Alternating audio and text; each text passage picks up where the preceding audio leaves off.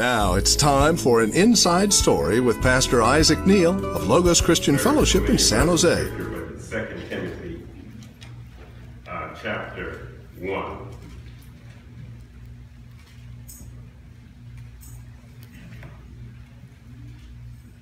You have it? In 2 Timothy chapter 1 and verse 7, it says, "For God has not given us the spirit of fear, but of power and of love and what? A sound mind." There are so many people today that are confronted with fear in their life. Amen. Now, as a believer, I want you to understand this, is that God didn't give it. And see, the attitude, the mind that we should have, if God didn't give it, then what do I want with it? God has not given us the spirit of fear.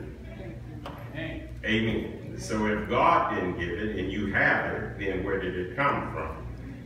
It's not God. And did you notice that it says a spirit of fear? It's a spirit. Amen. Did you recall, how many of you remember Adam and Eve? Well, you recall in the garden, Adam and Eve, they did what? How did they sin? Okay, they disobeyed God, and they ate of the tree. What was on the tree? You know the Bible don't say it was an apple. I don't know, it was fruit on the tree. Somebody said an apple. They even went as far as to say Adam's apple. Whatever that means. But you know, it said they disobeyed God. They ate of the fruit of the tree, which God told them not to do so, right? And then after they ate of the tree, then they hid themselves. Remember that? It said God said, Adam, he called out, Adam, where art thou? And then he said, and then the first thing out of Adam's mouth was that, I was afraid. He said, I was afraid. In other words, for the first time in Adam's life, he knew fear. God never designed for us to know fear. That was never God's plan for us to know fear. Amen. God's plan for you and I is that for us not to walk in fear. Do you know that there are so many people that are living in fear today? There are people that are fearful. They stay home many times. There's some people don't leave their house because of fear. They read their horoscope. Amen. There are some people that allow other people to dictate to their lives and they don't do certain things. When I say other people dictate to your life, I'm talking about in a negative sense. You know, I'm not talking about just out in the world. They're in certain churches. I trust not here. There are some ministers or preachers or pastors that control people by fear or with fear. Amen. Now, what do you mean they control by fear? Well, I know. Some pastors say, somebody come to the pastor and say, look, pastor, you know what? I want to be leaving the church. I believe God is leading me to leave this church and go someplace else or whatever. And then the minister will say, you know, I would pray about that. Say, you don't know what will happen to you. Amen. Say something bad may happen to you. You better stay here. That's control. That's by fear. And there are people that teach in a certain way, trying to control people with fear. You know that's not God. God don't act like that. God don't do like that. Amen. Now this is for you and I. If you try to control an individual with fear, that's wrong. You know there are husbands and wives. Well, most times it's the husband. But not in every case. But there are husbands that are controlling their wives with fear. I'm talking about not only just threatening them physically, but sometimes actually getting physical with their wife. I mean, hitting them. Amen. That's wrong. Or verbal abuse. That's wrong. Do not try to control people with fear. Don't use fear tactics. You hear what I'm saying? Amen. See, the question is, it's like this. Would Jesus do that? Now, I used this example before, but I thought it was very good, so I use it again. I was at this service, and the service, it was an evening service, and service had held kind of late, and so people were ready to go, and there were several preachers there. And one of the ministers got up, and he was standing there, and he said, "We're going to let you go in a few moments." And some of the people got up and started leaving. And then he said, I suggest you stay, don't leave. He said, I knew someone who left service early like this, and they got in a car accident. In other words, he was saying something bad may happen to you if you leave early. Amen. And so, I was thinking about that. It didn't strike me right when he said that. And then later on, I was thinking about it, and thought came to my mind, would Jesus say that? Huh? Because see, if Jesus won't say it, then I have no business saying it. And so that's wrong. You know, people use fear tactics in trying to raise an offering. Come on now. I don't have a problem with you giving. But if I threaten you and say, if I say that you're going to be cursed with a curse if you don't give. Somebody said, well, that's what the Bible said. Yeah, the Bible said that. But when did he say it? The Bible also says Jesus has delivered us from the curse of the law. Amen. See, Jesus didn't deliver you from one curse and the other still in fact. No, if he delivered you from one curse, you delivered from all curse. Christ has redeemed us from the curse of the law. Amen. And people will stand up and they'll say things like, if you don't give in this offering, God got a way of receiving that money from you one way or the other. See, I've been around the church a long time. Amen. They tell you get in a car accident, or you end up paying the hospital bills. But see, that's not God. That's not God. God is not going around making you sick to get you to give in the church. That's not God. What I'm talking about, people use fear to control people, and that's wrong. Amen. But it says here in this verse of scripture, God has not given us the spirit of fear, but of power and of love and a sound mind. I hate to say it, but many times Christians are living in fear for one reason or the other. And God did not want you there. See, you have to know it didn't come from God. If it did not come from God, then we have no business with it. Amen. But did you know it says that, but of power and of love and of a sound mind. That is the spirit that God has given us, the spirit of power and of love and a sound mind. Power to resist temptation, power to resist fear, power to speak to it. And then it says of love and of a sound mind. Amen. We have love. We have the love of God. The Bible said that the love of God has been poured out in our hearts by the Holy Ghost. I want you to turn with me to the 1 John. Look at 1 John chapter 4. In the book of 1 John chapter 4. And we're going to look at verse 15. 4 and 15. You have it? I'm not going to keep you very long. I don't know no one leaving. Look at verse 15. It says, whosoever shall confess that Jesus is the Son of God, God dwelleth in him, and he in God. And we have what? We have known and what? believe the love that God has to us. God is love, and he that dwelleth in love dwelleth in God, and God in him. See, now that's the key right there. We have known and believed the love that God has to us. Saints of God, we need to know that God loves us. That's where it's at. It's knowing that God loves you. Amen. We know and we believe that God knows us. Now notice what in verse 17 says, herein, in this, in what? In that knowing and believe that God loves us.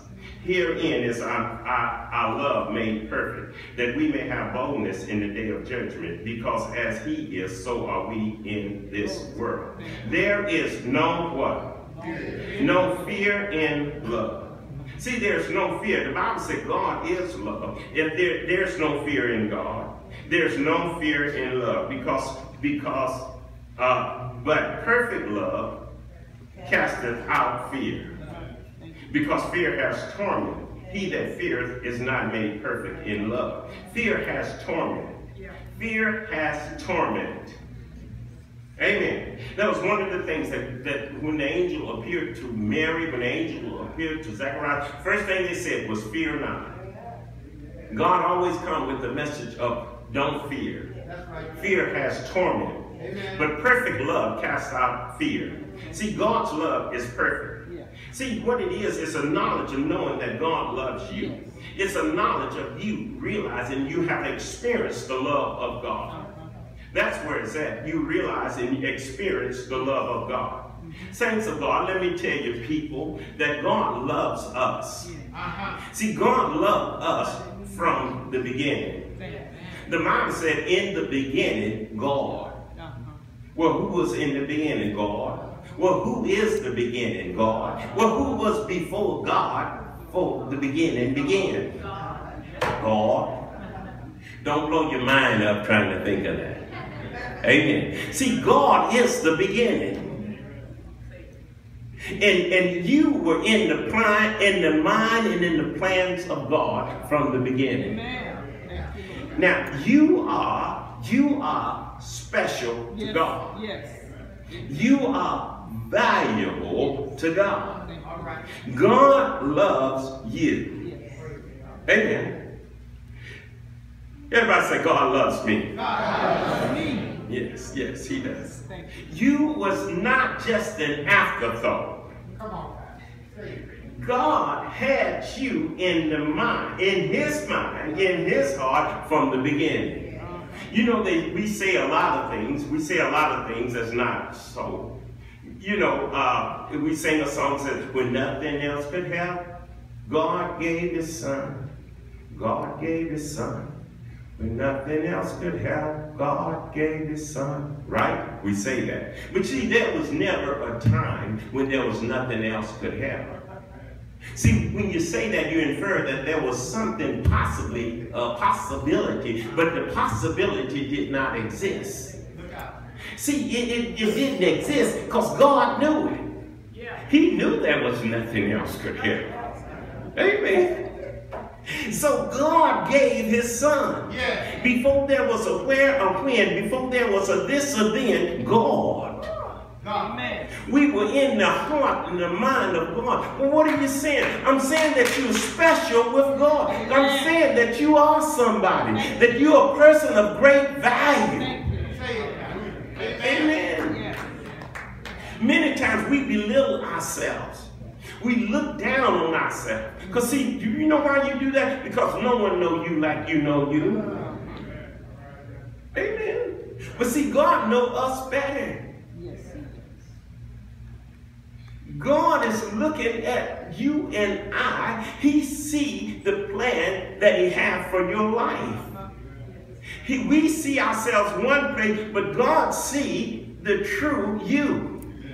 Amen. What we need to do is realize that I'm special in the sight of God.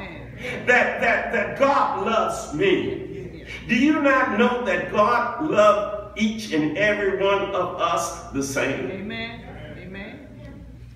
God doesn't love me any more than he loves you. Although I am number one on this list. Y'all know that.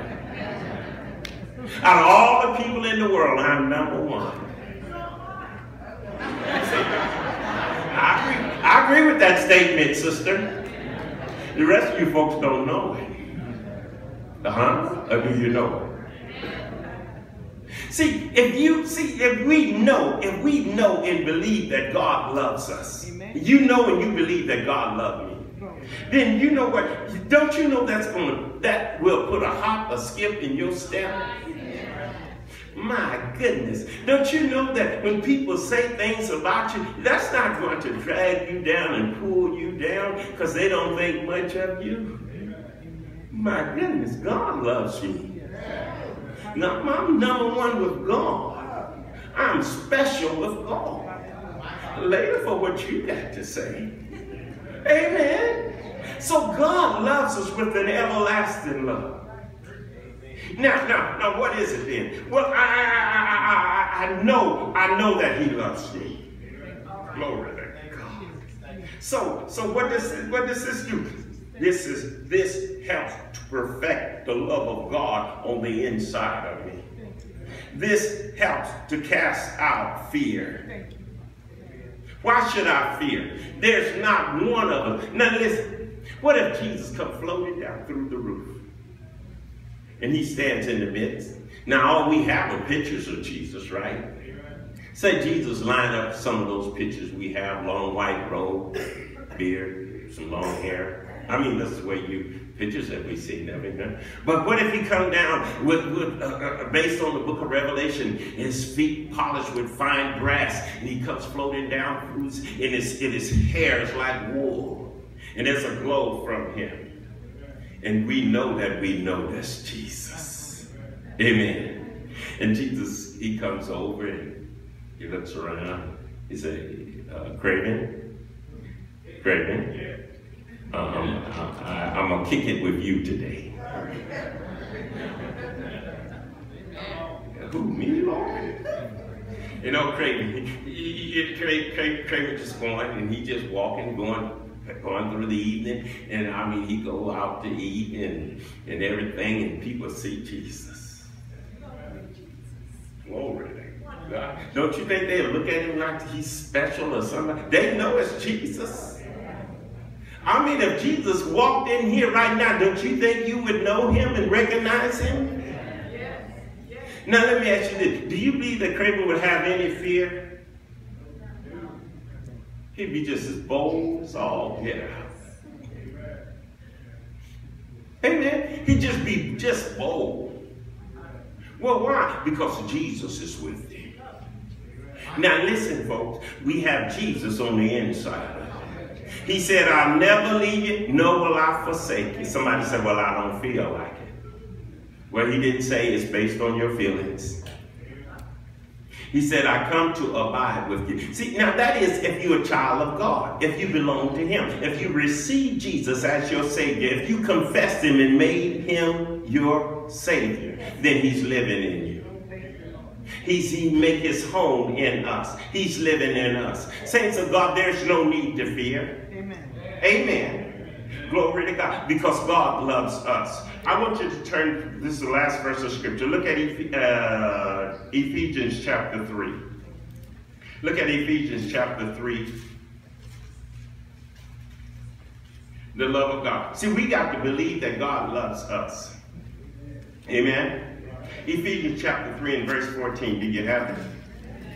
It says, for this cause I bow my knees unto the Father of our Lord Jesus Christ, of whom the whole family in heaven and earth is named. We have family in heaven and we have family on the earth. Amen? Amen. It said that He would grant you, according to the riches of His glory, to be strengthened with might by His Spirit in the inner man, that Christ may dwell in your hearts by faith, that ye being rooted and grounded in what? Love. Notice what it says, rooted and grounded in love. You know, that's what the Bible says. A lot of times we say rooted and grounded in the Lord, or rooted and grounded in God. But it says rooted and grounded in love. Now, it's really saying the same thing because God is love. But I'm just telling you, this is what the Scripture says. It says rooted and grounded in love. Amen. And once we're rooted and grounded in love, it says, may be able to comprehend with all saints what is the breadth, the length, and depth, and height, and to know, now listen, and to know the love of Christ, which passes knowledge, that ye might be filled with all the fullness of God. Did you get it? It says, and to know the love of God. See, that's the problem. We need to know that God loves us. That is the situation right there. And to know the love of God, that we might be filled with all the fullness of God. Saints of God, this should be our practice every day, is speaking to ourselves and saying how much God loves me. Yes. Amen. Amen. We are to know the love of God. God loves us with an everlasting love. See, people get upset with you and they don't want to have anything to do with you. You know anyone like that? I didn't say point them out. I just asked you, you know anyone? Amen. Yes, people will get upset with you and don't want to have anything else to do with you. But not God. God never gets upset with us. Isn't that good news? God never gets mad at us. Isn't that good news? You know, there's a lot of people believe God gets mad at them. Oh yeah. There are a lot of people believe that God thinks that they're second class. Amen. Oh, I know Pastor Neal is first class. He's the pastor. He got top billing. He's in God's right hand. That's what people think. Or he have a special. He have power with God. That's what people think. Come on now. All right. I don't have that kind of clout.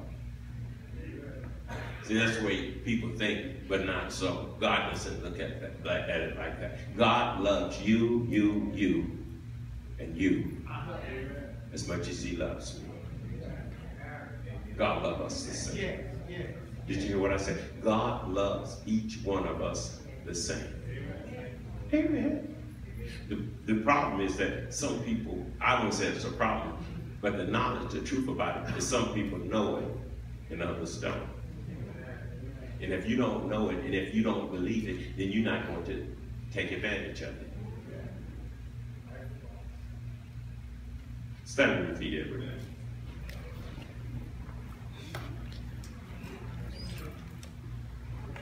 Now,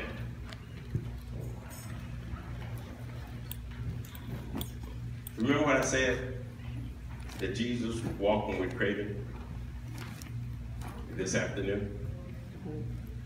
Now, if there's something in his heart, don't you think he could say, Lord, will you just take, since you're here, would you just take care of this from me?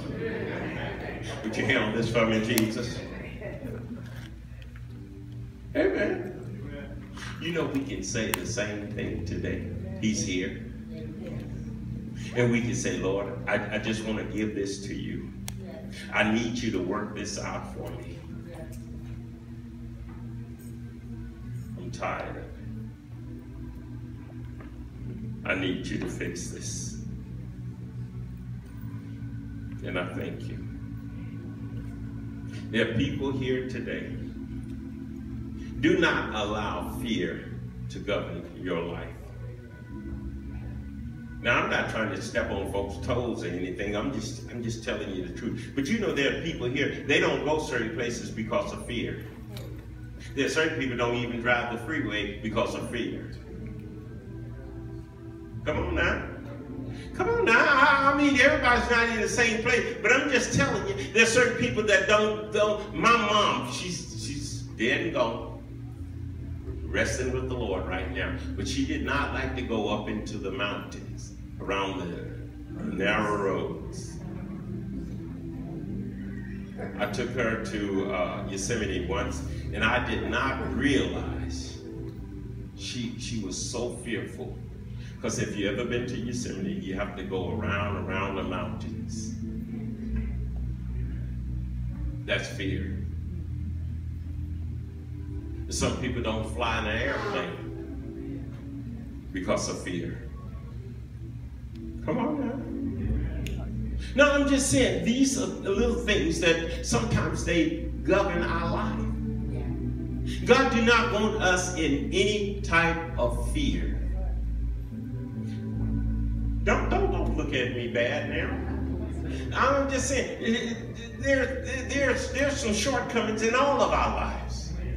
Come on now. There are things that hinders us because of fear. There's things we don't do because of fear. Some things we don't do for the Lord because of fear. And sometimes it's just being selfish because we're thinking of ourselves. You know, I don't want to look bad. Come on. Amen. Now, I'm let you go. I'm let you go in a few minutes. Now, if there's anyone in this building confronted with any type of fear in their life, I just want you to come down here. This is not going to take long.